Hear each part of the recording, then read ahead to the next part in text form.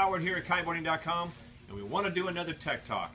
What is today? It's on fly lines. I want to give you a little bit of knowledge. We've had some emails, we've had some phone calls, and we have some people call us asking things such as pre-stretch, settling in, the stiffness of the lines, the coloring of the lines, and different types of lines. Now, what I want to give you is the down into the nitty-gritty about fly lines. Fly lines are either Spectra or Dyneema. They are braided. So, when a person says that a line has stretch, Spectra and Dyneema does not stretch until it hits about, and only at 4% at its breaking strength, and that is a lot of load. What it actually is and what you feel and what you call stretch is the fibers lining up. So everything is in a braid, and what will happen is when it relaxes, the fibers will relax like this. When you pull on them and load, they will begin to tighten up in those lines.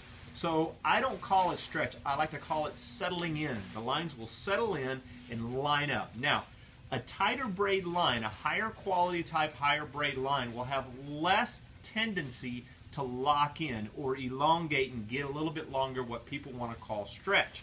So a lower cost line usually isn't treated in there to reduce that feeling that you tendency get. So what will happen is this here is a very low cost, is a trainer type kite line, not serious in the flying side, not loaded up. So if it has a little bit of lock in or elongating out, it's not a problem. It will settle in and we'll get that braid. So if you touch this stuff, it's very, very fine and very, very soft. There is no treatment on it.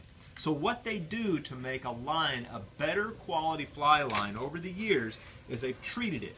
So after you do a braid such as this is a white line, and you can tell it's been treated because it's stiff.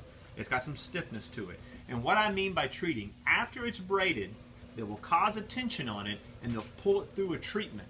And that stiffening or that coating that they put on the line keeps the fibers lined up. So that's why someone says, are these pre-stretched lines?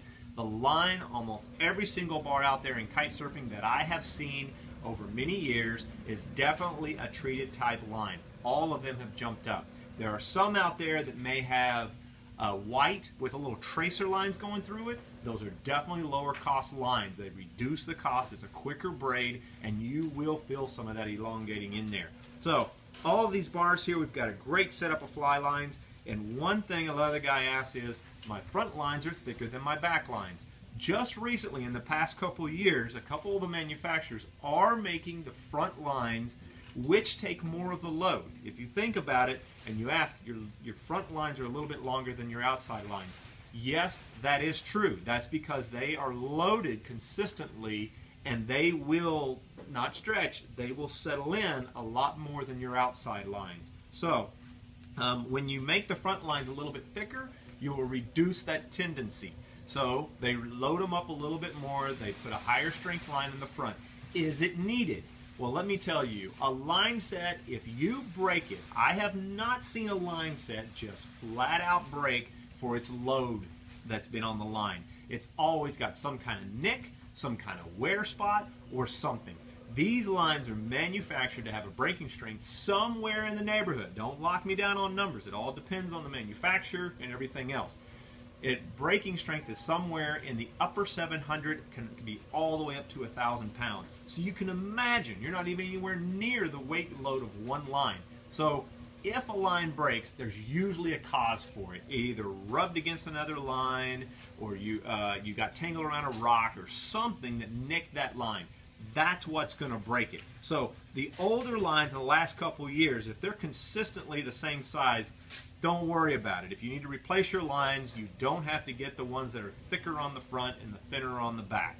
You don't have to have that.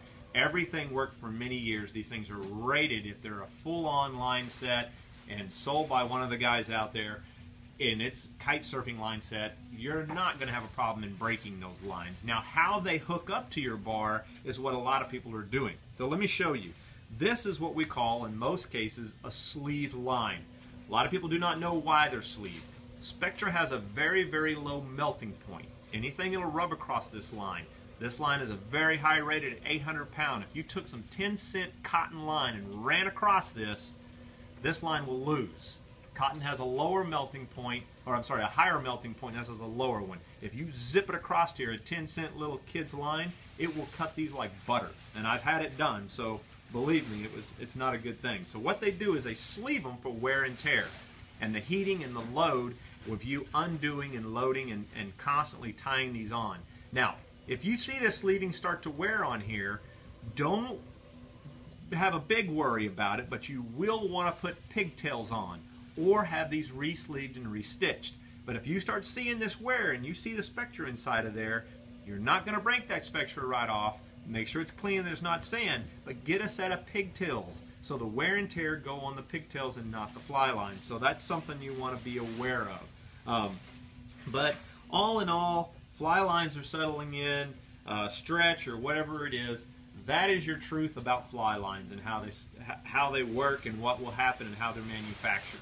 So if you ever have any questions and you want to lengthen out your lines, you want to change some lines, we custom make them. We make them in anything. We can fix any of these line sets. But let me tell you, the stuff is rated at high rated and you don't need to worry about it as much as some people do. They'll call us and ask us a lot of questions about it. If there's wear marks on these lines, inspect them once in a while. They will last you for many years. Clean them out, get the salt off of them so you don't get the salt granules building up inside of these lines.